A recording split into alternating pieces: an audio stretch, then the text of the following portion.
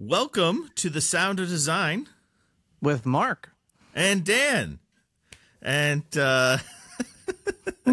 we are very excited to have you with us today. Thank you so much for joining us. It has been a lot of fun doing these, and hopefully you guys have a lot of fun hanging out with us as well. Want to do a quick shout out and a quick thank you to folks in Australia, Netherlands, Egypt, Colombia. We've got listeners in Wales. Just want to say thank you to everybody who's been listening overseas. Really appreciate it. We're glad you're joining us, and hopefully you're getting a lot out of this. Also want to say thank you to everybody who submitted questions. We've got more that have come in, but we will not get to those today. We're going to do those on a future episode. But just want to say thank you again for sending those. Feel free to keep reaching out to us, and we will get back to you as we can. So, today, how you doing, Mark? I'm good. How are you, Dan? Doing awesome. How do you feel about talking about sound problems today? Sound problems. That's, you mean we could just give someone some sound advice around sound problems? Dun-dun-ch. Yes.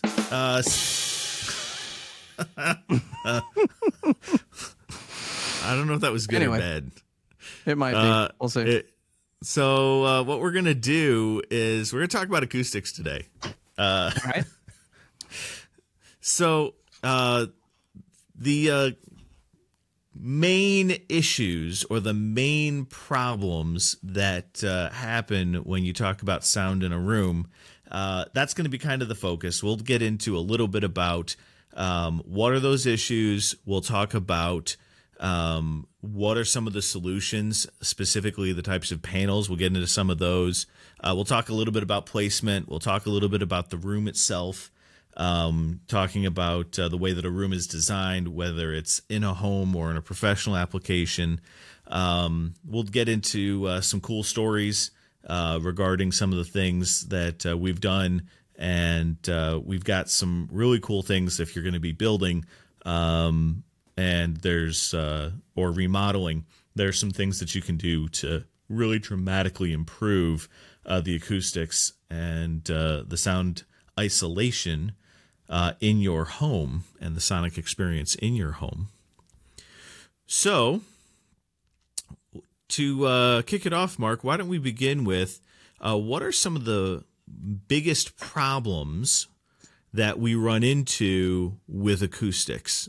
And specifically when it comes to doing anything, whether it's music or movies, what are the problem issues that we have to solve for? Yeah, it's we kind of touched on it last week a little bit, but it's just kind of the design of the room itself. A lot of architects are kind of really bringing in a lot of different decors from the past, and also kind of being a little bit more forward thinking. So I know, like, a lot of the homes you and I walk into, whether it's even if it's a dedicated theater, something along those lines, it's usually got some sort of weird ceiling, whether it's a coffered ceiling or a tray ceiling or a vaulted ceiling. You know, I say weird, it's just an architecturally sound ceiling or design. So what is that going to do for the sound in the room? It's gonna cause problems. It's gonna cause reflection points. It's gonna, you know, if it's a vaulted ceiling, it means you're gonna probably have to turn it up a little bit louder if you're just gonna utilize, you know, an empty space. So we typically work alongside some of our acoustic vendors or acoustic panel vendors to kind of adjust for those imperfections in the space. Yep, absolutely. And it's one of those things that you have to sort of know intuitively, because you don't always get a chance to just have the conversation about it, because it doesn't always come up unless there's a problem, right? And so it's kind of like if you've ever been to a larger home with a big, grand, 30-foot ceiling, and it's, you know, got that vaulted ceiling to your what you were talking about before. Yeah, that's going to be just like a gymnasium. There's going to be a lot of echo. There's going to be a lot of what we would call reverb, right? And how many bands do you know? And I'm sure that you've heard the stories, right? The Led Zeppelins, renting out a big mansion and they put a drum kit at the bottom of the stairs and the microphones at the top of this. And what are they doing? Getting this massive drum hits, these huge, kick drum sounds. And why do they sound so big? Well, because they're in this huge space. So if you could just sort of imagine this echo, right? And when we say the words reflections, right? What we're really talking about is where a sound hits a wall and then bounces back on itself. There's nothing to stop it, right? It's why, think of it just like wind, just like water. Like you can't get any, if there's nothing in the way, then you're just going to continue with that energy, right? To take a physics approach, object in motion stays in motion, that kind of a concept.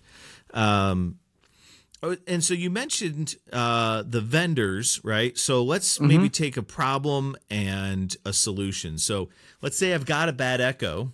What would you recommend as a potential solution for echoey or bouncy or lively rooms? Sure. So the first thing that I typically look at is going to be kind of where our speakers are located in that space. So where is the sound being projected from? So if it's a home theater, we're going to start with the front stage. So your center, your left and right speaker. Typically more your left and right because those are going to be typically closer to the outside of the room, towards the closer to a side wall. So we'll start there, and then we'll place our first acoustic panel on that sidewall. It can be, there's a couple different options. Typically, it's a diffuser panel, which is not flat. It's actually curved. Now, why do we do that versus a flat? Well, curved panels typically diffuse that sound a little bit better than a flat panel does. The flat panels are absorbing, so they're kind of that end point. You'd place those at the end point of a space or at the, hanging from a ceiling or on a ceiling, because they're absorbing the sound as it gets to them, versus the diffuser is going to be that first reflection point. So it's curved, the signal comes out of the speaker, hits that curved piece, and then is diffused so it doesn't reflect directly back at your listening location. And then every other location is just kind of determined based on the rest of the speakers that you have in the space and how much of the room you want to kind of be more dead. What I mean by that is, the more panels you put in, you're going to get less reflectivity. Yep. Well, and I'm really glad that you kind of talked about diffusion and absorption. And so I always like to tell people diffusers are scattering, right? So they're going to make your room sound better. And so that round diffuser is really trying to scatter those frequencies in a bunch of different directions, as opposed to the absorber. You said it correctly. It's the catcher, right? It's just going to absorb that energy and, hold on to it. It's not going to let that energy go anywhere else in the room. And if you've ever looked up pictures of recording studios, you've seen diffusers where they have these blocks of wood at different angles, different shapes, different depths. And the idea is that they're doing that exact same thing. It's a breakup of the frequency, but not necessarily losing the energy. You can think of it as kind of like if you've ever been to the beach and you see those waves crashing in, and at the edges you kind of see this white foam. That's the result of a diffused sound wave. It just kind of breaks up into a million places, and it just sort of scatters out, just like a wave crashing it up on the beach. It just sort of, cascades away, that kind of an idea. Right. Okay, so we've got echoes as the problem, and so it looks like at that point are either going to diffuse and break them up, or we're going to absorb. How many panels would you need in a space? I mean, is this a 2 thing? Is this a 4 thing? Is this a 30 thing? I mean, it ultimately comes down to your end goal as the end listener, right? So I kind of said it at the end of my last phrase, how lively do you want the room to be? Now, personally, I think in my spaces that I like, my ear tends to like a little bit more of a lively room, maybe a little bit of echo. I understand that it's going to affect the sound, but it's just what my ear likes. So if you're designing a space and you tend to like a room that's a little bit more alive, maybe we'll only put, a third of what we would compared to a full-on reference theater where there are 0 reflection points, or we're trying to eliminate all of the reflections as much as possible or dissipate them. So typically, like one of our vendors, they have a level 1, a level 2, and a level 3 package. Level 1's going to have, maybe 2 diffusers and 3 or 4 absorber panels. The level 3 is going to have, 8 absorbers, 4 clouds, which are absorbers that hang from the ceiling, and several diffusers as well. So again, it just kind of comes down to what that end user is. If you're building a recording studio or a reference theater, we're probably going to have multiple diffusers and absorbers for every speaker reflection point. Yep, absolutely. And I'm so glad that you tied it back to the use case, because at the end of the day, the level of problem here really is based upon how you use it. And that's true with all technology. You think about it. I mean, a Ferrari is a great car, but if you don't drive, it's not a good piece of technology. As silly of an example as it is, but like, think about it. You got to have a purpose, right? And that purpose really does define how you approach the space. So we heard 4 to 6. So let's just say I'm starting out and I want to put a couple of absorbers and a couple of diffusers. We want to think about that placement. You mentioned a first reflection point, and I've seen guys with mirrors doing some weird things. When you say that first reflection point, we're really talking about the wall to the right of the right speaker and the wall on the left of the left speaker, right? So if you can sort of imagine in a room, I got to put something on the wall in order to do that first level of diffusion. So it sounds like the speaker placement then also becomes pretty critical based upon where I'm going to be listening from. Correct. So if I want to have a more lively room where maybe it's like a bonus room, sports room, themed room, it's not really a dedicated theater, maybe I want a couple of diffusers, and that's enough to help give me the sound that I want, and I don't necessarily have to go all the way to the end of the rabbit trail. But if I'm doing a THX reference theater, then maybe we should do the whole room, right? Exactly. No, I agree. What's the idea behind the clouds? You mentioned them briefly. Can you just talk to me a little bit about what a cloud is? Because that seems like I hear that word and I think, I look outside and it's blue skies and clouds. Yep. No, I mean essentially it's another typically an absorption panel.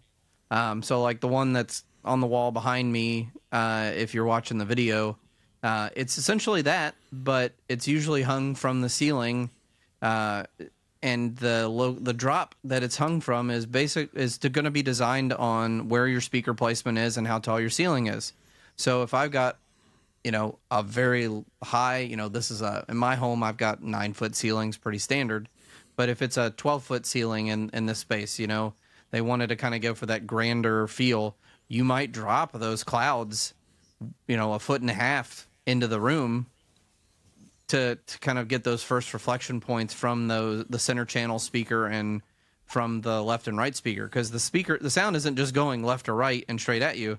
It's going all directions, right? So we need to try to eliminate all of those reflection points, including the ones on the ceiling.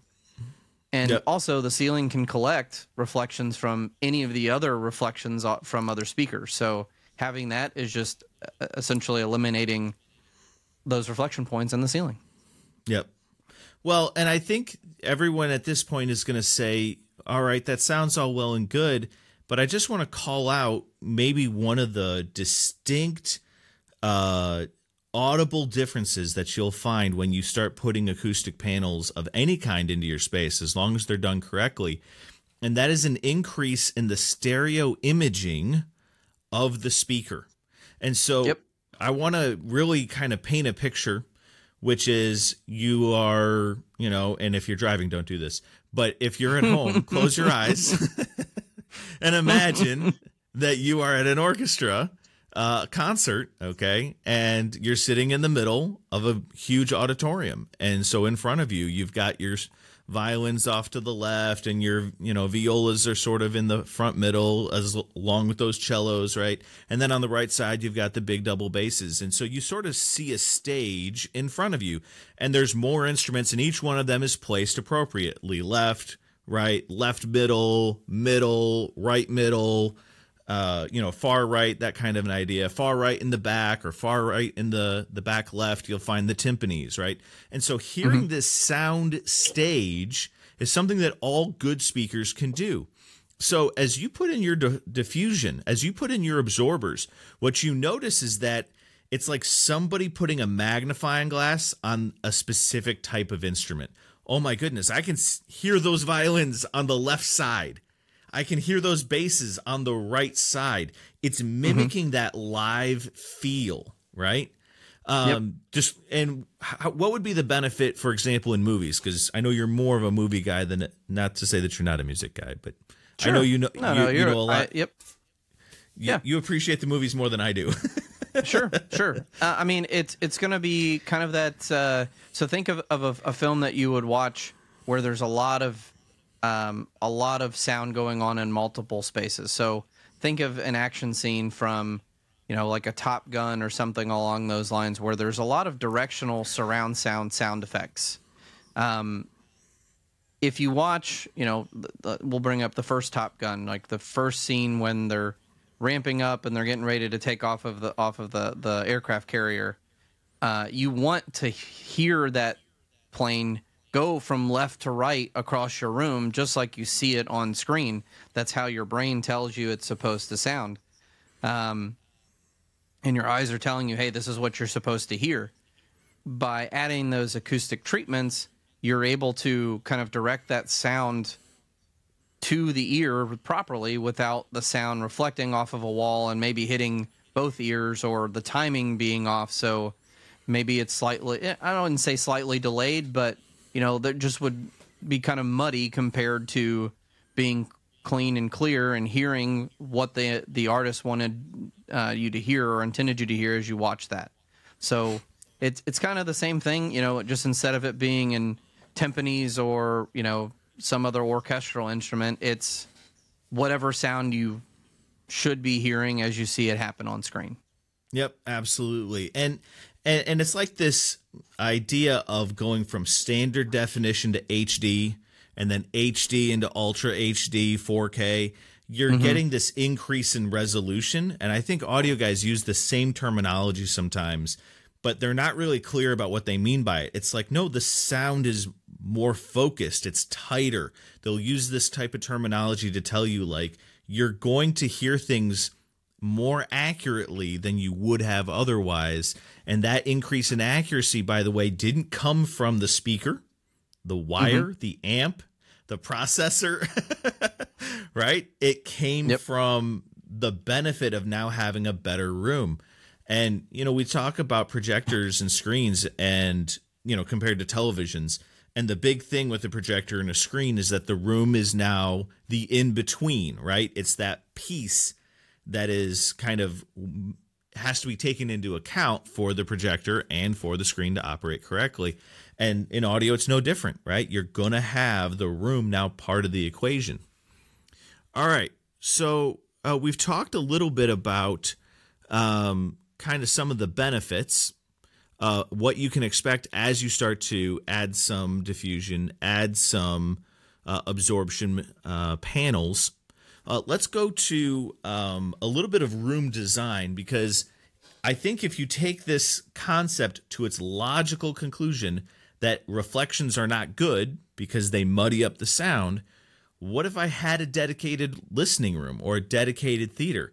How should I think about the design of that space differently than I would a traditional like bedroom, living room, bathroom, that kind of an idea. How am I taking the sound and incorporating that into the room design? Sure. So in a dedicated space, whether it's, this can kind of go both ways for dedicated listening or dedicated theater, is you are typically designing around a specified listening position, right? So hey, I'm going to have 3 theater seats here on the front row, and I'm going to have 4 seats on the back row, and those locations are going to be, 4 foot off the back wall and 3 feet from the side wall. So now we can design not just where those acoustic panels are going to go, but where the speakers are going to be placed as well, in order to get the actual or proper direction that we want, and the proper performance, the exact performance that we want to. I know we talked about in the last episode that you could have a receiver kind of calibrate for some of those imperfections. This is ultimately going to achieve the receiver not needing to do that, other than just some minor calibration, some minor room correction, or, something along the lines with the specific speakers that you have. But, ultimately it's when we design with acoustic panels in mind, and one of my favorite things that are out there are the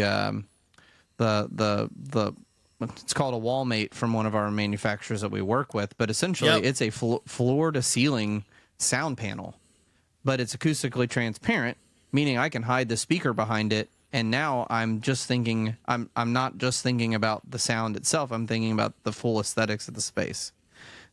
So you can kind of, you're ultimately trying to achieve that perfect space to where you don't have to calibrate. Yep. If that makes sense. 1,000%. And I'm glad you brought it up that way, because there's this idea of when you go back and talk to pro audio guys or pro video guys, whenever you're making a show, making a movie, doing a commercial, whatever it happens to be, there's this famous saying, it's called "fix it in post." Yep. And it's like, you're sitting there, let's say you're making a record, and, somebody makes a mistake, the drummer hits a cymbal when he shouldn't have, or something along those lines, or guitar player, plays the wrong note. Well, is there a tool in software that you can go back afterwards and quote unquote fix the mistake? And the answer is, yeah, if you want to spend a few hours and, go in and do some surgery and all this other kind of stuff, yeah, you could technically fix that later. Okay. And sometimes you have to. I get that. Pro guys will go, yeah, of course. Like, we don't, but they all will say the exact same thing, which is, I hate fix it in post. Why didn't we just get it right the first time? Yep. Why didn't we just play the song right? Why didn't we just act the scene correctly? Why didn't we just deliver the line the way it should have been, instead of having to come back in and re-record the dialogue? Like, let's just do it right the first time. And so if you can get the room to do it, that means there's no software necessary. And so in theory, we're actually just going to get the best possible performance, because we don't get any potential errors or delays from the processing. And so this may seem like a very subtle thing. And in a sense, yeah, you got to hit maybe $30,000, $40,000 worth of theater equipment and investment to where you're going to start noticing the differences there.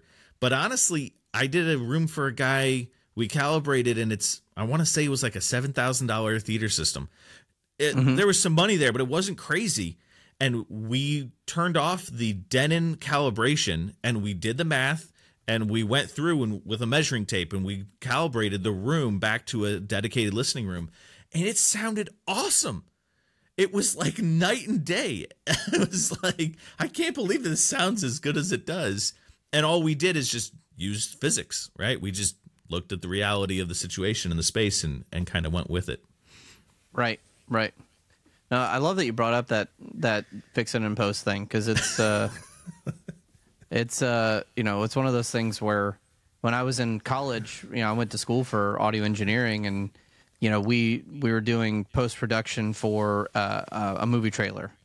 Yep. And one of my guys was like, "Hey, we had went outside to record some sounds, and he decided to make some noise in the middle of us recording." And he was like, "Oh, we can just go in and edit that out."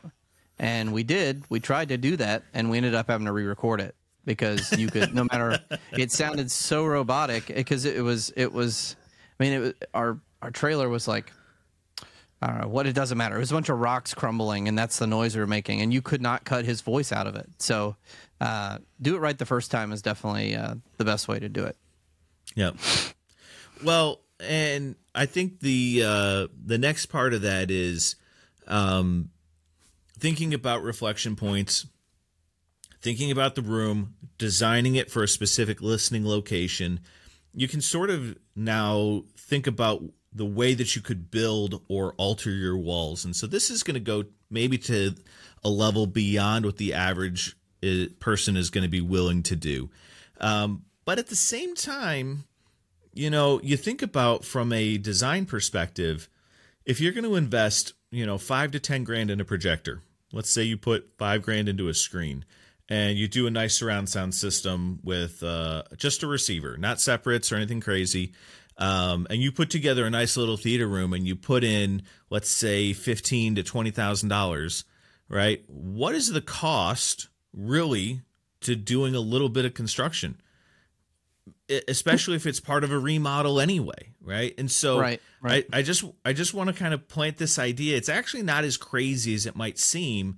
If I'm redoing a bonus room or I'm redoing a basement, you may consider making some walls not parallel. And the idea is that you eliminate a potential echo problem of zingingness, right? It's where you get this reflection that just bounces between these parallel walls, and all that happens is you get this little zing at the end of every particular sound. It's not coming off the speaker. It was never part of the original recording. But if you were to just adjust a couple of walls by a couple inches, that eliminates this parallel problem, and so a lot of acoustic issues literally just disappear.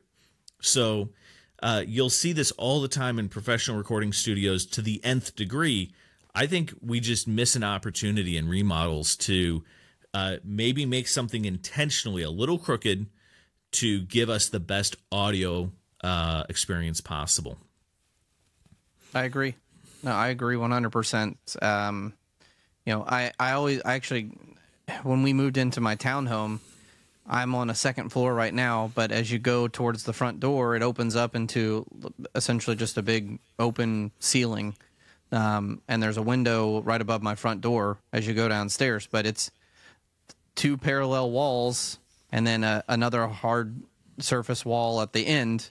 And I would show Hallie, I'm like, listen to how terrible this sounds, because she would complain about hearing you know, reflections from me playing games downstairs when she's upstairs going to bed. And I would be like, well, this is the problem. And I would just clap my hands. And when you do that, you'd hear that zing that you described. And she was like, how can we fix that? I'm like, well, we would need to do all this. And she's like, well, I'll just shut the door. That was that was it. I mean, we have goals, but that was not one of them. You know? That was different not part level of of goals. Yeah. Well, I'm glad you mentioned doors, because one of the other things that, in all seriousness, that you can do is you can create a good seal, right? So we go back to that idea of the wave, right? And sound behaving in a very similar way to water. And so I like to tell folks that a room is a lot like a Ziploc bag full of water, right? And what happens if you punch a hole in that bag? Well, all that water is just going to leak right out. So how would I fix some of those areas where, like, you may have doors or windows or things like that? What should you focus on to help eliminate that leakage problem that can occur in some rooms? Sure. So the door is ultimately your biggest enemy in a dedicated space, right? Because it's usually going to have a space underneath it where it's got to clear the carpet or something along those lines. Because the door jamb for a normal door from a normal builder is just going to essentially cover two sides, and then you've got a header at the top. But the bottom is typically just open for your floor. So Most of your sound acoustic companies that are going to manufacture products are going to make a soundproof door.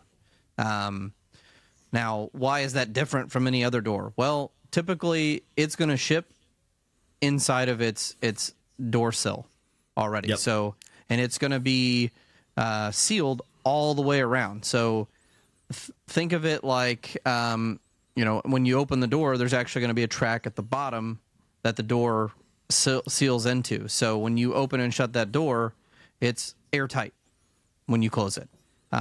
What does that mean? It means that there's not going to be any sound escaping underneath that door and into the space. Just pulling up the specs of one of the other ones that we carry. One of them is 2 3/4 inches, but it's 13 layers of wood. Right. Totally solid. Totally solid. Versus the hollow door that you see hanging on the wall behind me that sounds like, a wood box, because it's just a hollow frame for the most part. Like there's not a lot of quality put into that. No offense to my builder. But other things like the hinges and, typically are a little bit more heavy duty, and they weigh substantially more. I mean, I want to say they're, several hundred pounds in some cases, depending on what variation you go to. to.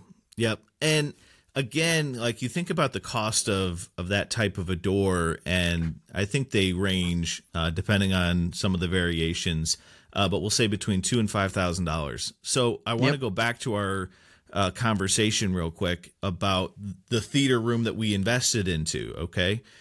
So you do a system, let's say you spend 15 to 20 grand, and you're looking at, how do I upgrade that system? Well, you don't want to rebuy your projector. You're not going to rebuy your screen. You're not going to rebuy your speakers. They all work and do what they're supposed to do, and that's a long-term purchase. But you could be looking at maybe disconnecting that system and making an adjustment to the walls. Or you could be looking at that door in the back of the room and redoing that and giving yourself a better seal now all the way around the room. Again, kind of allowing the room to be considered a piece of gear. I'm upgrading my system because I'm upgrading my room. That's really like the tone of this conversation.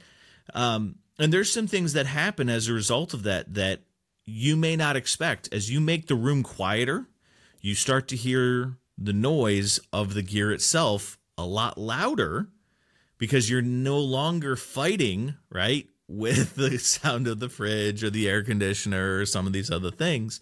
And so you can really hear a lot more about of the noise that the cable introduced or the noise the amp introduced. And all of a sudden you start realizing, like, oh, well, that's why we put the Furman in. That's why we put the Audio Quest power conditioner and cables in, and all the stuff. All of a sudden, all that stuff becomes a lot more important, and so those become the next places that you can start to upgrade and really improve the quality of sound, because you're eliminating that noise, right, and that distortion. All right. So, what are some really cool types of acoustic panels that you have as an available option? I know that some you can get more like a wall art, but then there's also ones that are like Starfield ceilings and things like that. Maybe talk to us a little bit about some of those options and what people might be on the lookout for as they continue to make tweaks and upgrades for their room. Right.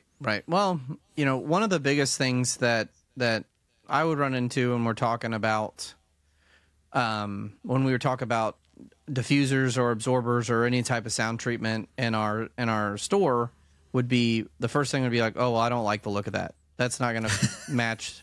That's not going to match this aesthetic that I have going on, or whatever it is that we're going for. And then I was like, you'd be like, well, hey, go ahead and sit down. Let's do a demo, and we'll listen to it. We'll listen to the system. And then I'd be like, okay, hey, where are the speakers?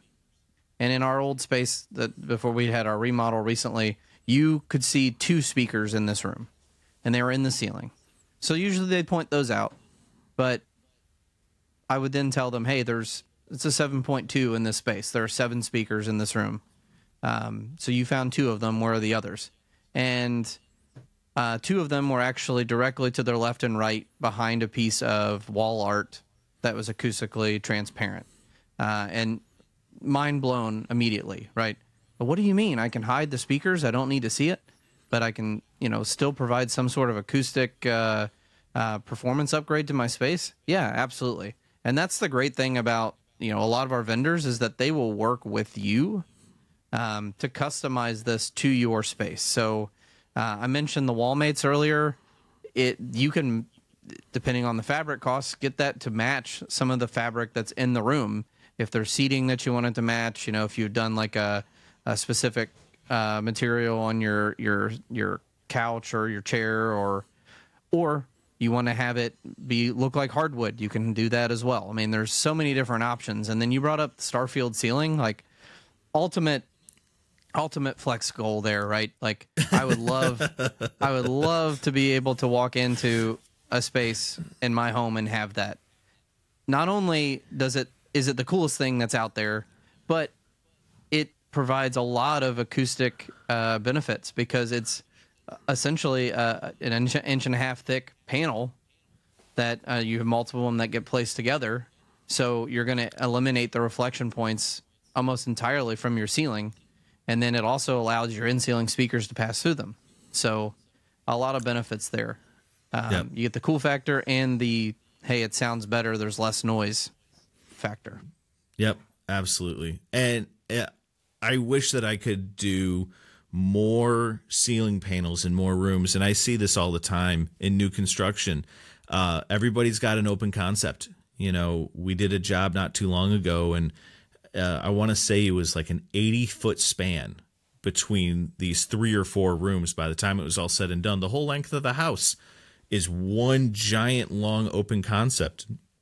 Amazing for design. I get it. Everybody feels open and light and connected, and all of those benefits I think are wonderful. But at the same time, your sound just continues to travel and travel and travel. And so there's some things that I think acoustic panels, especially if you can get them to match your aesthetic, work with your designer, work with your integrator. Let's have that conversation about this is what we're going for from an aesthetic perspective. How can we just work with that? Let's have some synergy and make the acoustic panels work with the space. And you'll find that now you're getting the benefit of the correct aesthetic, and you're getting the benefit of the audio being improved.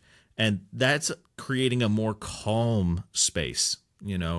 My wife and I, we have 4 kids, and, when they get a little rambunctious, which I love them, but they start going and it gets loud real fast.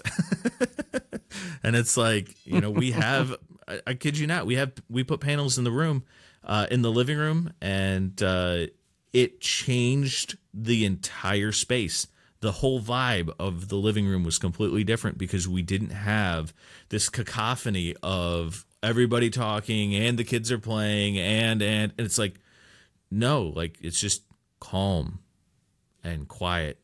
And it really does help to produce a completely different approach to the house. So, all right. To finish up, let's say we're doing a new construction or a remodel. What are some things that you could take a look at that might be good ideas for either noise reduction in particular rooms where you do have the ability to maybe get behind the drywall and do some things? Sure. So it's one of the things that actually earlier this year I had a theater we were working on, and it was a complete retro. So I mean, it wasn't a new build, but they were essentially tearing down most of the room and starting over. Actually reframing some of the walls to square out this room because it was kind of like an L-shaped room originally where the previous owner had their entertainment space. And like the question came up like, hey, what can we do to just eliminate some of the sound, the vibrations across this space? So went with one of our vendors, great company to work with, honestly.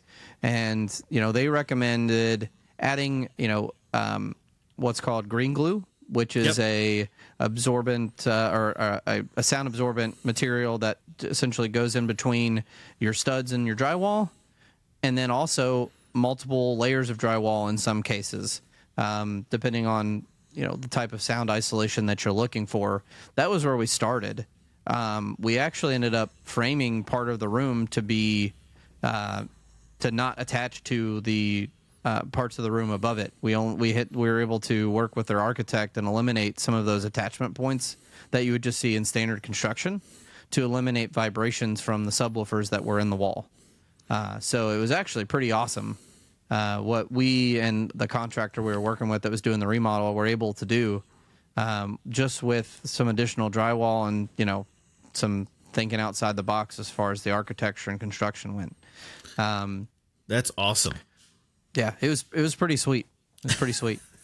And then we've talked about panels. There's like wood wool panels. There's other things that you can put in a space after construction, which are pretty sweet.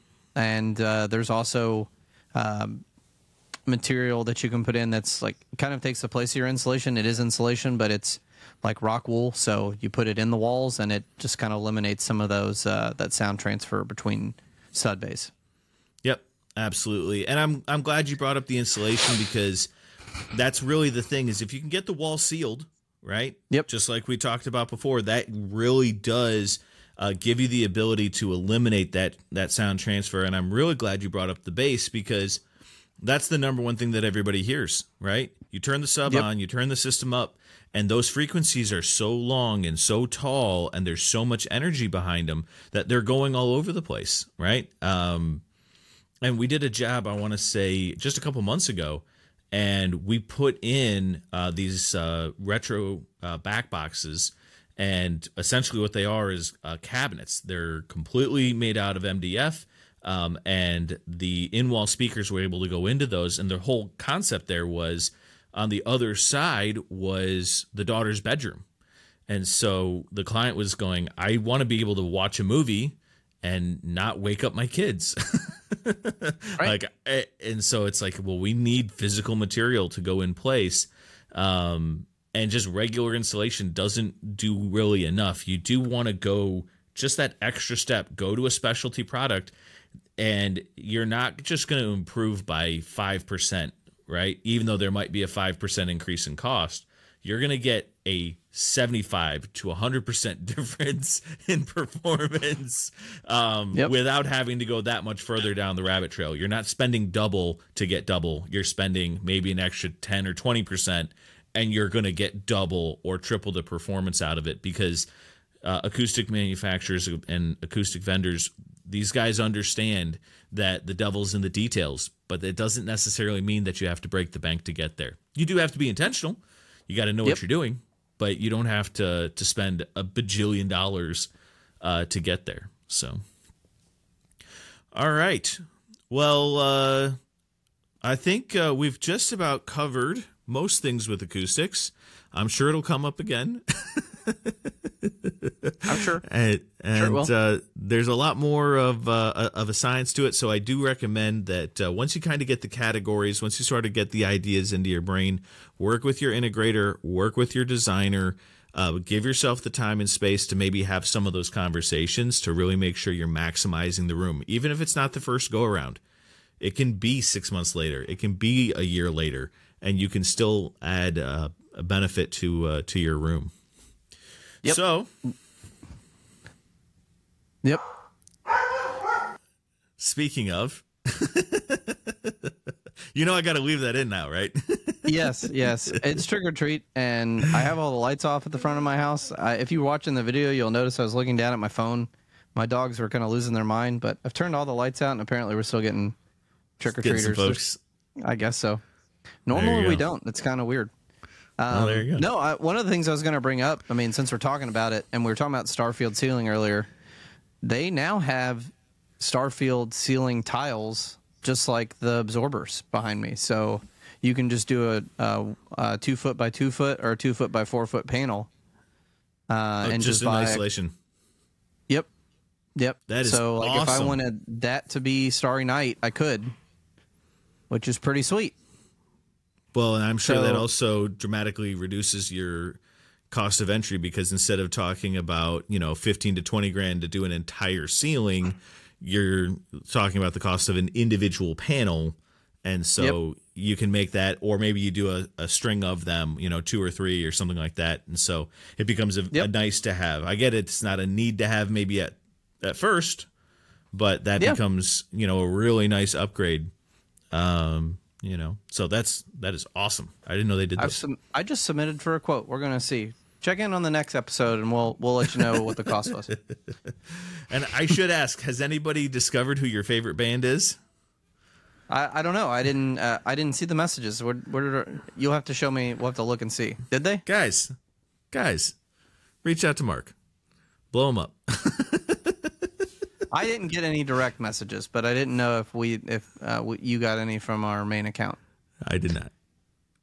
So get out. We have a challenge to the listener. Please blow up Mark. Yes. Well, yeah. I mean, communicate with me. Yes. There you go. All right. Well, with that, I would like to say thank you very much for listening to The Sound of Design With Mark and Dan. Please like, comment, and subscribe. Share with your friends. And we will see you guys on the next episode. See ya.